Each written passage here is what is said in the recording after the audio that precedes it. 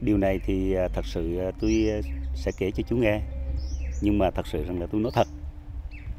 Cách đây chừng khoảng là mười mấy năm, tôi cầm chiếc đánh bắt cho một cặp giã cào ở Bình Định. Thì khi mà bữa hôm đó thì gió trời vẫn gió đông nam, nhưng mà sáng ngày hay là tất nhiên là qua 2 ngày nữa là tất nhiên là đến ngày Giỗ Ông, có nghĩa là ngày 20 tháng Chạp, là bữa hôm đó là ngày 18. Thì bữa hôm đó là bắt đầu là tàu chúng tôi bị hỏng máy. Chiếc tàu mà hỏng máy là tàu của tôi đang cầm, còn một chiếc tàu mà nó kèm anh em nó kèm tới để nó qua nó phụ nó hỗ trợ thì tất nhiên là nó còn nổ máy. Nhưng mà khi mà nó nhảy qua thì nó nghĩ rằng là cái máy tôi cũng có khả năng nó phụ nó làm với chúng tôi rồi, thì bắt đầu là nó cũng nghĩ rằng là nó có khả năng là mình tới số là bắt đầu kìm qua là nó nhảy qua thôi, nó vô ý một xíu. Thì qua bắt đầu là cuối cùng làm xong đến hồi lúc đó là 4 giờ chiều. 4 giờ chiều rồi. Ngọn gió đông nam này nó thổi rất là sang. Nước thì đi xuống rất mạnh. Chiếc tàu bắt đầu là nó trôi lần. Nó trôi vào ngay chỗ biển rạn đó. Như vậy là từ 4 giờ chiều mà tôi lên đàm tôi kêu hết tất cả các cái đồng đội cũng như là tất cả các bà con ở xung quanh để có khả năng đến để hỗ trợ cho chúng tôi xíu, để cứu cái ghe đó ra, bởi vì chiếc tàu đó là nó sắp bị sóng đánh vỡ đi. Nhưng mà không có. Cuối cùng cái tôi mới giao cái lái cho một thằng cháu là tên là thằng Hải, hiện nay nó cũng đang phục vụ ở đây. Tôi bảo cháu cầm đỡ cái lái cho cậu đi, tôi đến tôi trước tôi thắp với nha.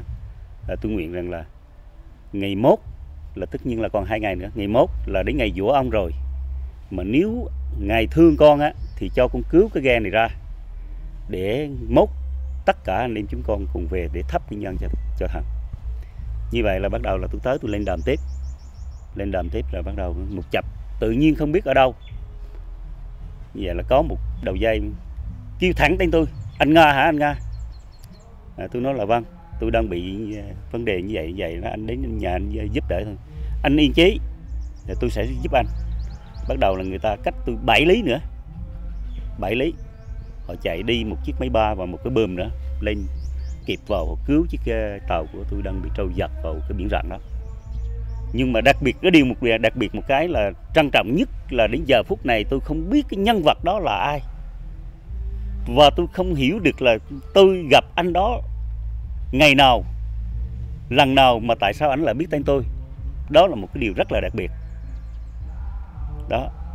Đến giờ tôi cũng không biết, bởi vì lý do rằng là tôi vào bờ thì bắt đầu là ảnh lại chuẩn bị xong xuôi cái anh ra khơi tiếp, mà hiện nay tôi đang hỏi thì tôi đang tìm cái nhà đó. Thì cuối cùng thì hôm đó vào thì cũng có bà vợ anh thôi, chứ cũng chưa gặp anh được, chỉ liên hệ qua bằng điện thoại nói chuyện thôi, chứ ngoài ra là cũng chưa gặp được đó. Nhưng mà đặc biệt đến giờ phút này vẫn là chưa biết.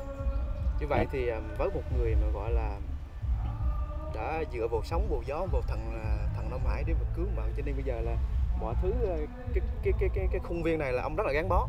Nói chung là nguyện cái tấm lòng của mình luôn. Ví dụ như mà lâu nay thì bà con dân làng mình làm như thế nào để mà bảo vệ cái vùng đất này trước này cho khỏi cái bị xâm lấn như gió bão chẳng hạn, để mà đình Lăng Vạn là luôn luôn vững chãi trước sóng biển. Nếu cho đúng là từ khi năm 2005 tôi về thì tất nhiên là tôi cũng đã gắn bó vào ở đây rồi. Nhưng mà đó là nguyện đem cái tấm lòng của mình sẽ phục vụ trong cái mảnh tâm linh này, vừa là cho bà con mà cho chính mình đó. Thì nói cho đúng thì sau đến năm 2009 thì như anh đã biết đấy, hiện nay thì tất nhiên là biến đổi khí hậu và đồng thời nữa là mặt sóng biển nó xâm thực vào, nó làm sạt lở và hư hỏng rất nhiều cái vấn đề ở khu vực này, đặc biệt là nhất là trong cái khu vực Lan này như anh đã nhìn thấy. Anh em bà con thì cũng đã rất là vận động bà con ở đây, họ cũng hỗ trợ và đồng thời nữa là cũng đóng góp một ít gì đó để rồi, nhưng mà dân ở đây thì anh đã biết quá nghèo rồi, thực tế vậy thôi, cũng không đủ khả năng chủ đề rằng là có được bao nhiêu thì làm bấy nhiêu. Cho nên là đến giờ phút này thì cũng nói thật sự rằng là mong rằng là nếu có một nhà hảo tâm nào hay là một cái công ty hay là ví dụ như một doanh nghiệp nào mà họ có tấm lòng được, họ tin tưởng vào cái mảnh tâm linh này, đặc biệt thì họ có khả năng giúp đỡ và đồng thời nữa là đó, để cải tạo lại cho nó đường hoàng hơn và nó sạch sẽ đẹp hơn.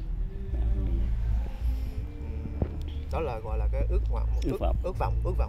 Đôi khi thì ước vọng thì mình cũng nguyện trong lòng, rồi cũng nhờ cấp thần nói chung chỉ dẫn giống như đúng này. Rồi, điều này thì nói cho đúng là chúng tôi luôn có, bởi vì lúc nào cũng vậy, nguyện ơn trên thì cứ mong rằng thần linh hiển phù hộ, mà ví dụ như là trường hợp dẫn dắt đến có một cái doanh nghiệp nào đó họ mở rộng được tấm lòng được, và nhìn thấy được và mở rộng tấm lòng và giúp đỡ được vấn đề này thì rất tốt hơn. Nói chung thì mọi thứ là đều xuất phát từ cái tấm lòng của mình hết. Mình muốn cái kè nó đẹp, cũng là mong muốn cái làng nó vững, chứ không phải là làm lên gọi là phô trương này nọ, mà chỉ muốn là cái chân nó vững, vững cho giữ vững cho muôn đời sau. Đó, để nó gìn giữ lại cái ngôi làng này cho đời sau. Cái lớp trẻ bây giờ đó, lớp con lớp cháu bây giờ đó, thì mình làm sao mình truyền lại cho nó những câu chuyện đó để mà nó tiếp nối mình. Dĩ nhiên điều này thì chúng tôi cũng luôn kể về câu chuyện của Lăng Ông này cho tất cả anh em, những người con ở đây, đặc biệt là những người con ở đây. Nói cho đúng là trong thôn này, trong Lăng Vạn này thì nói cho đúng là ai dường như họ cũng hiểu về những cái vấn đề rất huyền bí ở đây rất là nhiều. Không ngoài những câu chuyện của tôi kể mà còn rất nhiều câu chuyện nữa, và nó đặc biệt là như vậy. Rất nhiều câu chuyện cũng rất là huyền bí, nhưng mà họ không thể hiểu được vấn đề này. Điều này thì nếu nói đến vấn đề đời sống tâm linh á, thì tất nhiên là tất cả bà con ở đây, đặc biệt là ngư dân, thì người ta đặt rất nhiều cái niềm tin về vấn đề ngôi làng này. Bởi vì ngôi làng dường như là một cây cổ thụ, cây đa để người ta dựa lưng vào trong khi mà có những cái khi mà trời biển động, sóng to, gió lớn, người ta đem cái tấm lòng nguyện cầu đối với thần Nam Hải ở đây. Nhờ có sự che chở của làng mà khi mà mình ra biển á, thì mỗi khi gặp bất trắc là đều cầu nguyện cái điều gì đó giống như che chở.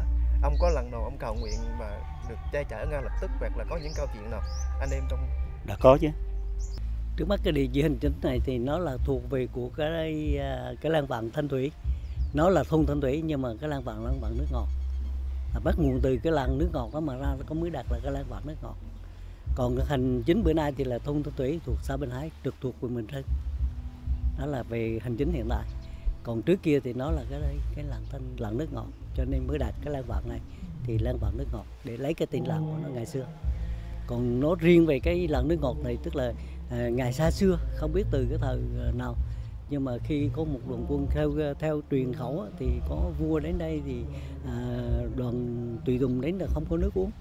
Thì khi mà vua chỉ đạo đào cái giếng ở thất biển này thì là nước ngọt, và bên trong thì tức là đào thêm một cái giếng nữa gọi là giếng Vương, cũng là nước ngọt. Cho nên bắt đầu hình thành cái làng nước ngọt là bắt đầu từ đó, bắt nguồn từ đó mà có làng tên nước ngọt. Rồi qua bao cuộc thăng trầm thì cái làng nước ngọt cũng đổi thành nhiều tên, nhưng mà quanh đó lại cũng lấy Thanh Thủy. Thanh Thủy là làng nước ngọt, Thanh Thủy cũng là cái tên Thanh Thủy. Thanh là nước, Thủy là nước, mà Thanh này là nước trong nước ngọt. Phải thôi. Có những gì? Nói chung thì chẳng những là mình cái chính đó là cái làng Vạn Thanh Thủy này. Chính cái làng này là những cái làng hiện tại là cảnh vật còn hoang sơ, chưa có gì mà đổi mới hết. Chỉ riêng qua mấy lần tôn tạo lại cái làng mà bị mưa gió thì chúng ta làm nay, và ngay chỗ chúng ta ngồi đây trước mặt là biển cả. Bên ta phải của chúng ta là có những cái giếng, nào là giếng ngâm của người Chăm Ba, rồi có phía trong nữa thì có cái giếng Vương, rồi dưới có trên nữa thì có giếng Vương, có giếng Định Thanh, rồi phía ta trái chúng ta thì có được cái gành Yến cách đây đâu khoảng 1 cây số. Bên cạnh đó thì có những cái gành thác còn hoang sơ lắm, mà có những khách du lịch nếu người ta tìm hiểu về tâm linh, bên cạnh đó thưởng thức về vấn đề mà ngoài trời thì người ta có thể đến đó là người ta từ bắt ốc lấy, bắt cua lấy, rồi người ta tự nấu ăn một cách hoang sơ như vậy thì nghĩ rằng là rất đẹp. Mà nếu những người mà say mê với thiên nhiên, say mê với ngoại cảnh thì không nơi nào bằng ấy. Và cái nô nước hữu tình thì đúng là hữu tình, nhưng mà bên cạnh đó thì cũng phải cần có bàn tay của con người nữa, cần có những ban ngành để mình giúp đỡ nữa. Chứ còn nếu không mà để cái hoang sơ thế này thì đường xá đi lại cũng khó khăn, thì cũng ít ai mà tìm đến đây. Và nếu người ta tìm hiểu tâm linh thì nơi đây là chứa đựng nhường những cái tâm linh mà còn rất huyền bí.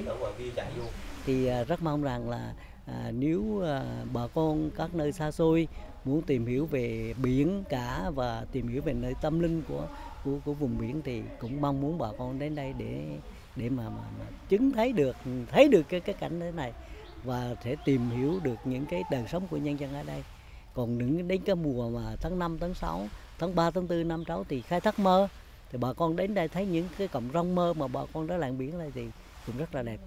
Và bên cạnh đó nếu muốn nhìn được cái xa xa, muốn thấy hòn đảo Lý Sơn thì đây là cái nơi mà ngắn nhất để chúng ta thể nhìn được thấy những lúc buổi trời im lặng nhìn thấy được hòn đảo Lý Sơn. Lịch sử bắt đầu với nhìn nhận là công của Nguyễn Ánh. Công Nguyễn Ánh. Nguyễn Ánh là ông vua mà mình đó lắm rồi. Nhưng mà do là cái là Lăng Canh Đề qua cầu Simla qua quanh không. Đó. Thì đó là lý nhớ lại chứ giờ hồi tôi tiếng lần thầy mà tôi mới con 22, 23 tuổi còn nhỏ xíu chứ gì đâu. Mà các ổng thì dân địa phương. Bên anh Sơn đó thì tôi hỏi anh ở đâu cũng như tò mò với tôi ở đâu Bình Thạnh. Tôi sau cái Bình Thạnh rồi Việt Nam với rồi tôi biết cái sống làng rồi tôi cũng thấy anh nói sao làm nào đó thì bây giờ tôi tập cho tôi nghe nè. Trước 75 là tôi ở trên cái đội cho thiệt đó. Có trên đội đó. Hồi đó tôi đang làm giáo viên ở trên cái đội đó. Tôi đi của trường cứu bộ đó.